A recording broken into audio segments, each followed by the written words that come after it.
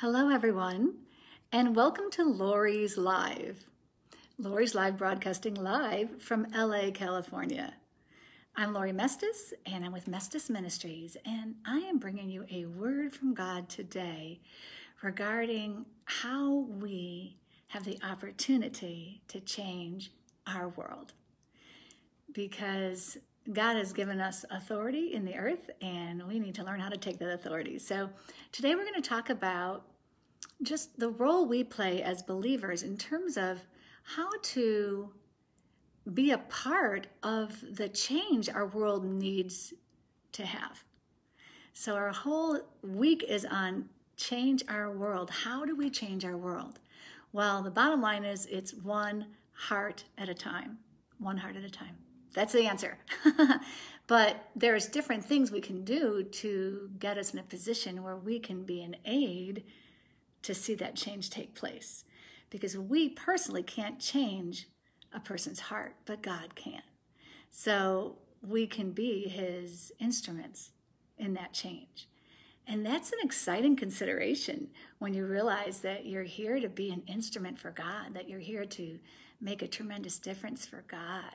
So I just want to say that today we're going to get into that a little bit, and we're going to continue on where we left off yesterday in one of the components that God's asked us to participate in to see this change come to pass. So before we begin, let's pray. Father, thank you so much for today. We thank you, Father, that you are the only one that can change our lives, God, that we need to give you permission, Lord. We know that, but when we do, Lord, I thank you that you do that change on the inside of us, God, that you do that surgery and that surgical procedure that needs to happen in our hearts, Lord. And I thank you that we adopt and that we choose to have your heart, God, so we would know how to walk out our lives to honor you, and then that heart so we can bring your love and your life to others too. And we pray all that in the precious name of Jesus. And they all said, amen. All right, guys, I'm checking out. I don't know what it looks like on your end. But here I am with, okay, let's see. I got this piece of hair, fixing it here. Anyway, okay, hi. So this is Lori's Live, and if you're new to Lori's Live, basically I come on and I share different things that God has put on my heart to share with you guys to help us become all God's called us to be and do what God has called us to do while we were here on this earth. I mean, the one thing that I know from the Lord is that we need to understand that we are, though we live here, we're not from here. And when you think about that, it's like, for me, it makes me realize, oh, wow, I'm not from here. I live here. I'm not from here. Basically, what that means is that God has brought me here for a purpose, to do a work for him. We're ambassadors for Christ. And there's a scripture in Philippians 3:20. It says, our citizenship is in heaven. Wow, our citizenship is in heaven. That's really something to think about. So though we abide here, we are not from here. Though we are in the world, we are not of the world. You know, that's another scripture. We're not of this world. And so we have to be very careful that we don't take on the world's point of view about anything, like really anything. So that's an interesting way to approach life and to try to live out life from God's perspective. If we realize that we're here on assignment as his ambassadors, then we would not take a worldly point of view about anything. We would have a biblical point of view. We would have God's point of view. And then it makes what we do make more sense. It makes the decisions we make lined up to what God would have us to do in terms of those decisions. So again, let's not be so married to this world in which we live in. Now, I don't mean married as far as that we're doing worldly things all the time. That's not what I'm saying. But just even mindsets or getting on board with certain things that are going on and jumping on a bandwagon about this or that or the other. Frankly, we can't afford that because we have to realize that we are spirits in a body and we live here inhabiting these bodies for God to do a work through these bodies in the spirit that he gave us. Okay, think about that for a minute. Well, if we're not from here, we're from heaven. He sent us here in these earthly bodies to be his representatives. All right, so how does our world get changed? One heart at a time. How do we play a part? Well, there's several things he gave me to share with you this week, so I'm going to go over those, and then today we're going to get into prayer specifically, okay?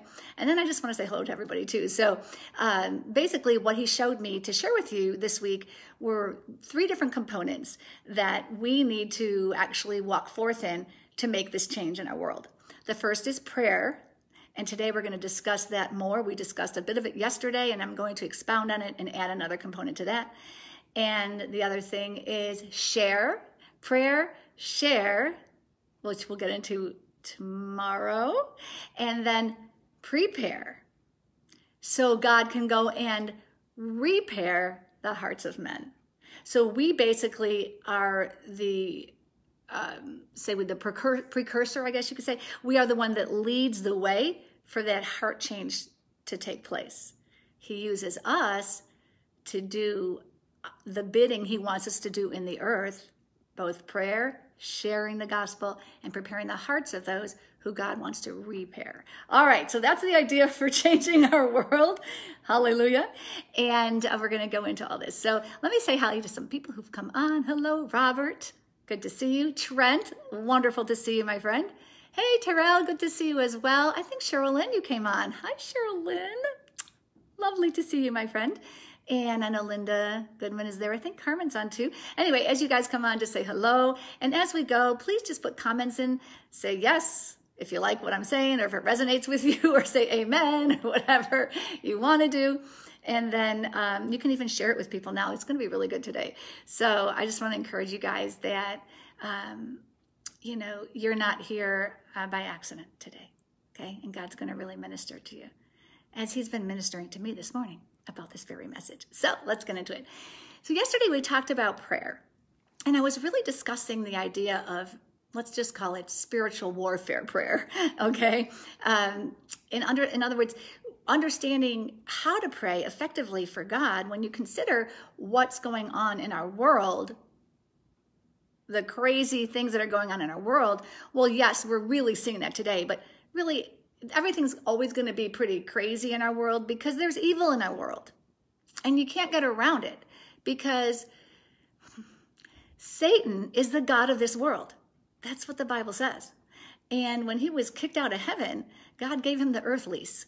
So, you know, when Adam and Eve blew it, sin was here, right? And it wasn't until Jesus came that he paid the price for that sin. However, if we don't receive what he did, that sin still abounds, right? So it's here. Now, how we function in this is the key. And as a believer, when you know your sins have been forgiven, then you can walk in your authority. And that's what Jesus paid the price for you to have as well. Not just to have your sins forgiven and remitted, but to give you his righteousness in exchange so that you can walk fully convinced and assured of who you are, whose you are, and what you're here to do. Well, he's called us all to take our authority. Well, what does this mean, authority? Authority, it's not having authority like against someone else. It's against spiritual wickedness in the high places, okay? So Ephesians chapter 6, verse 12 says that we are to take our authority and pray against, like I said, spiritual wickedness, okay? So he tells us to take authority against those spiritual things in the spiritual realm, okay? And Ephesians 6:13 says that we're to put on God's armor as well so that we can resist the enemy in the time of evil. Well, we need to be equipped. We need to have our armor on. Interesting. So then it says, then after that battle, you will still stand firm. Now, we also discussed yesterday the scriptures that talk about that, you know, we come against principalities and powers and rulers of the darkness of this world. So our warfare is not against flesh and blood. And that's what I discussed yesterday. It's not against people. We should never have aught against anyone else.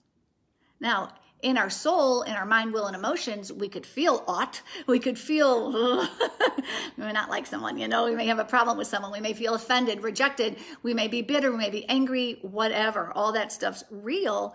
But the truth is that is our soul operating, not our spirit. So if we give way to our soul, then we're going to have issues with the flesh. Our warfare is going to seem to be with one another. But God said our warfare is not against each other. It's a spiritual warfare. Principalities, powers, and rulers of the darkness of this world. That's who we're warring against. So the part today we're talking about is prayer. How do we change our world? First thing is prayer. How do we pray? We come against spiritual wickedness. How do we do that? We speak to that. We speak to the spirits of strife. We speak to pride. We speak to evil in all forms. I mean, you know, there's so many things. If you kind of, you know, been around the block a little bit with understanding the spiritual realm, and the devil has demons. Okay. And there's all these spirits that kind of hang around. And if we give them audience, or we allow them to, you know, come into our thought life, then we're going to be controlled by them too. But we can't, as believers, afford that. We can't allow that. And not only that, but we have authority over that. So when it comes to just the overall, like, I want to say, like, umbrella of the spiritual realm in our world, we can pull down strongholds. That's amazing when you think about it. He gave you authority to pull down strongholds, to pull down those spiritual wickedness in high places, to pull them down. So that's how you pray. We don't pray hoping God's going to do something. Oh, God, please do something in our world. I mean, I discussed this yesterday. He already did what he's going to do. He came down already. He paid the price already. Now he's telling you, you take your authority. You put on the armor. You pray against these things. So let's not get, you know, caught up in and moved about by what's going on out and about. Don't get caught up in it. Don't feel like it has control over you. It does not. All right? So that's the first part of prayer. Now, then the other part of prayer I want to bring up today is praying in the Spirit. These are the two components of prayer that I believe that God is showing believers, at least he's showing me to share with you, that there's two ways to pray right now. You pray, when you pray in English, in your native tongue, you are coming against and pulling down strongholds. That's all you got to pray. Just come against that stuff. All that's under our feet anyway, okay? But you have to remind it that it's under our feet. Then praying in the Spirit. So let me read a couple scriptures about that. So Ephesians 6:18 says, praying at all times in the Spirit, with all prayer and supplication. To that end, keep alert with all perseverance, making supplications for all the saints. Now, Ephesians 6:18, praying all the time in the Spirit. Well, let me talk to you about that for a minute. Prior to that verse are all the verses on putting on the armor. Like I shared before, he said to put on the armor. That's all there. Ephesians 6:12 through 18 talks about every piece of the armor. And it finishes up by saying, praying at all times in the Spirit. So they go together. You have to put on the armor. You go to spiritual warfare as you're praying, and you're praying in the Spirit in the same way. Because it goes on to say in Romans 8:26 and 27, likewise, the Spirit helps us in our weakness. For we do not know what to pray for as we ought, but the Spirit himself intercedes for us with groanings too deep for words. There you go. Well, I could really be groaning right now, and I have been. I don't know about you guys, but I've been like, wow. I mean, you could almost feel the oppression going on. I do. I'm not sure if you guys do, but you can tell me if you do and type it in. But there's a heaviness, man, and I can feel it. And he's trying to tell us, like, pray in the Spirit so that, you know, this stuff can be, like, broken up, like breaking up that foul ground idea, like break it up, break that heaviness off of you, off of our land, off of this world by praying in the Spirit. And he who searches hearts know what is the mind of the Spirit, because the Spirit intercedes for the saints according to the will of God. So as we're praying in the Spirit, and I'm going to make sure that you all understand this if you're not familiar with that terminology, it means praying in the Spirit means praying in tongues. It's a heavenly language that God gives you. Now, many of you may be watching and saying, well, of course I know that, but not everybody does. So I just want to make it clear that if you know about that and you do pray in the Spirit, I want to say, right now is a time to up it. Up your time praying in the Spirit. Just decide that, like, you realize that it doesn't matter what you pray right now, specifically about what's going on. It says right here that God knows. He searches the hearts and he knows the mind of the Spirit, and we are one with him. So as we pray in the Spirit, it's saying that he's interceding for us. In other words, he's praying along with us. He is crafting what we're praying and enabling that to manifest. Because God's the one that manifests that what we pray, then he goes to work on our behalf. We pray in the Spirit, and then he's making intercession for us according to his will. Well, his will is peace in our land, right? His will is prosperity in our land, in our lives and in our land.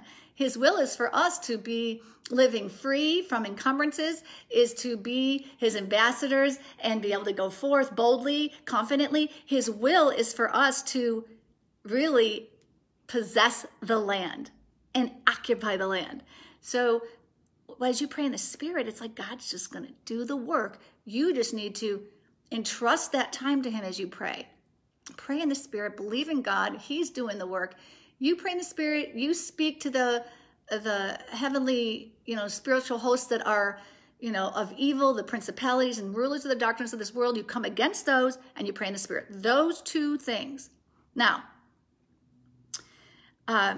you may have other ways you pray, and that's cool. Whatever you do, you're going to do. But I'm just telling you, I really feel right now that God wants us to up our game. It's like, how can you go into battle if you're not fully equipped, if you don't have all your armor, if you're not equipped here, like mentally prepared to go into the battle?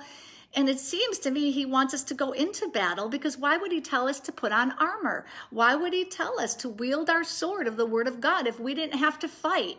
I thought of something today, and I really want to share this with you. I thought about how a lot of people say, God's in control, that kind of a thing. Well, I don't know if you've heard that, or if even you've said it, or maybe you believe that, well, with the whole COVID-19 and then everything else, well, God's in control.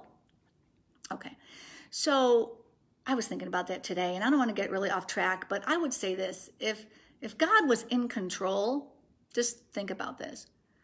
Why would millions of unborn babies have been murdered over the years if God was in control of our world?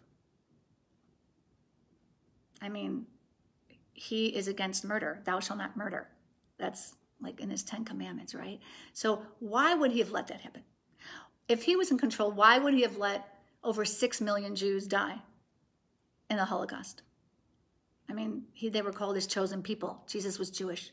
If God was in control, do you think that he would let that happen?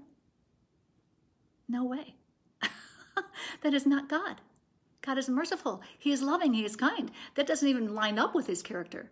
So we have to not just go, well, God's in control. It's going to be however it's going to be. No. He gave you authority now. He gave me authority. He's saying we have a part to play now. The enemy is the one that is doing all this stuff.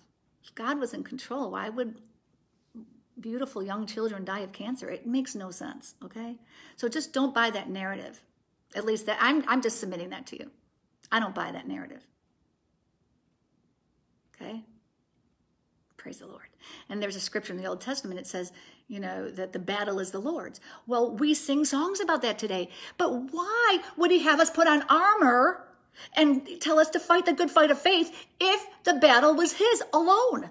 It's not. He's telling you, good soldier, which there's scriptures about that too, to arm yourself and be ready and go in and fight. Which is why God is raising up an army, which is why he told me to start this Facebook group called Able-Bodied Ministers. He wants us to be prepared and ready to go into the battle spiritually in the spiritual realm in prayer.